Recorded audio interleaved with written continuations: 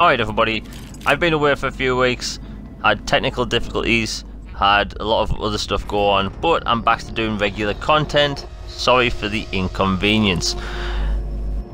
Now today's video is going to be E3 predictions. I want to get them out the way now because I feel like we will get leaks, and I don't want those leaks to interfere with the video itself, so I'm doing them today. But first up, hit like and subscribe, helps out the channel a lot. So what's going to happen at E3? We don't know much. We don't know much of anything at the moment, to be honest. I mean, to be realistic, we're going to see Sea of Thieves, Crackdown 3, State of Decay, and more than likely Forza at this point. So, predictions. Splinter Cell, shown off on the Xbox stage. It will be playing on the Scorpio, and they won't tell anyone about it until after the conference. Next up, Assassin's Creed Origins.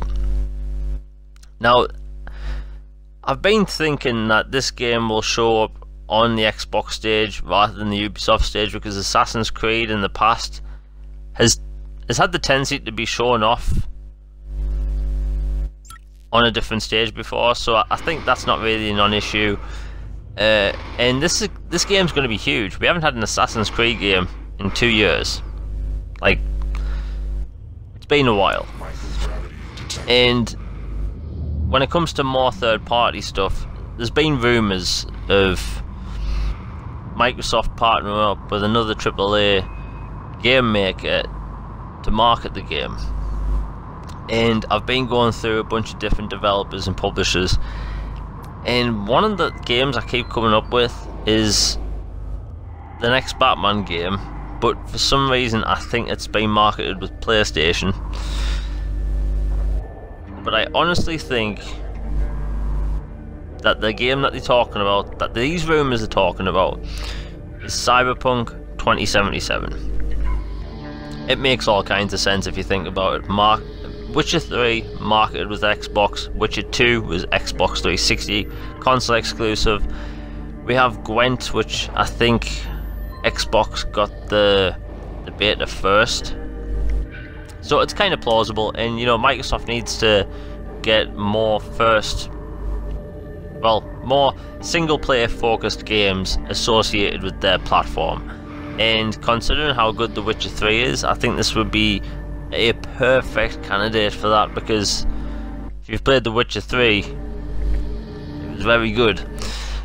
Next up, an indie reel showcase, about 2 to 3 minutes long, and they'll probably show off 1 or 2 games in particular that they think, you know, are standouts.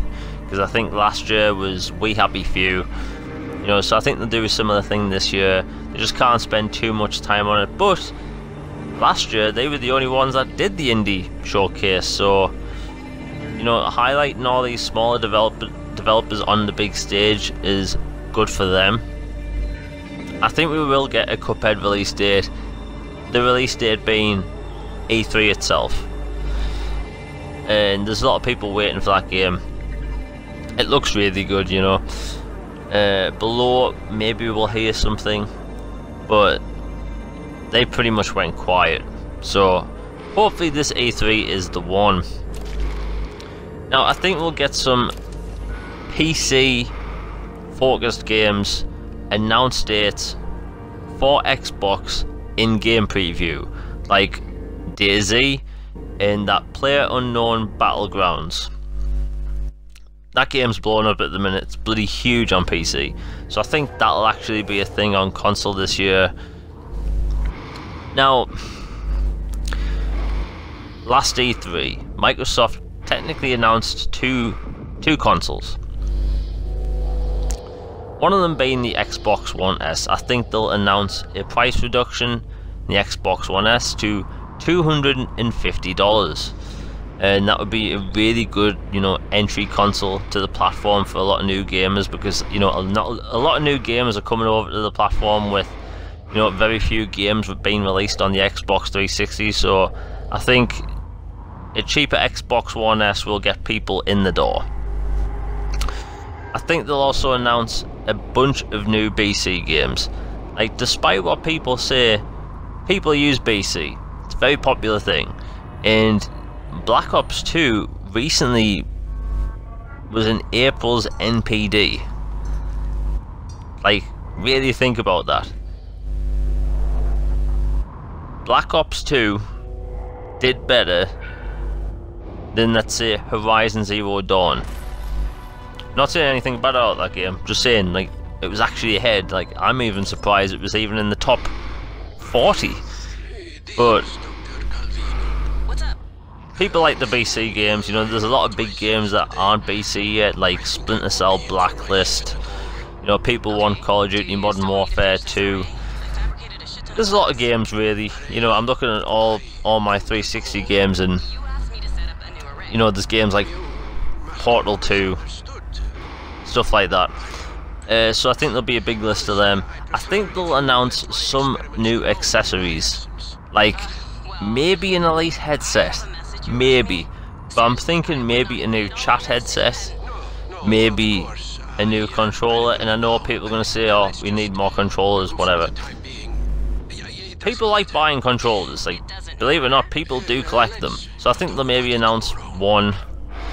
But let's talk about the juicy stuff.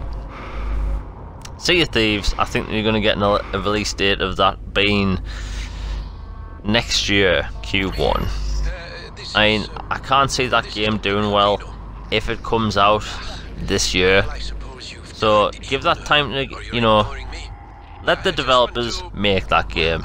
Don't rush them. You know, we're going to have Forza Motorsport 7 probably being shown off on Scorpio 4K 60. State of Decay 2. I think the way they demo that game, they'll probably have a bunch of other people on stage playing the game. And then we're probably going to have Crackdown 3. Big showcase showing the multiplayer, showing every aspect of the game. And I think people really like it because, you know, that destruction, there's nothing like it. I think they'll actually show these games off on Scorpio, and maybe they'll do like a slider across the screen as the game's being played to show you what it would look like on both systems. Because if you don't know this, Crackdown 3 actually features two cities. There's the one in the campaign, and then there's the one in the multiplayer, which is fully destructible. So the one in the campaign is like super detailed. It's like full on cyberpunk, which is bloody awesome. And I think we'll have one or two new IP showing off, and one of them being released early next year. Because we know nothing about 2018 games. We know nothing. Literally nothing. So I think we'll get them announced. And then finally we have VR. I think they'll just announce that it's going to work with Scorpio, the price of it, and it's going to be $399, and it comes with two controllers. I think that will work with Scorpio straight out of the box. I think they'll actually have a highlight reel of VR games that will work on Scorpio. You can't demo that stuff on stage. People don't have time for that. And finally, Scorpio. They'll show Scorpio off the same way they showed off the Xbox One S. 100-second long little trailer, sleek, edited, basically tells you what the console does, what it'll be capable of, and we'll have a list of games that are getting upgrades this year. As in games that are already out, like Gears, you know, Deus Ex, current games, and we'll get a price. And the price will be $450. And personally, I still think $450 is a good price for what you're getting. But anyway, those are my predictions. Some are pretty realistic, some, hard to tell at this point. Anyway, if you enjoyed the video, hit like and subscribe, hit that bell for notifications. I'm out. Have a good day.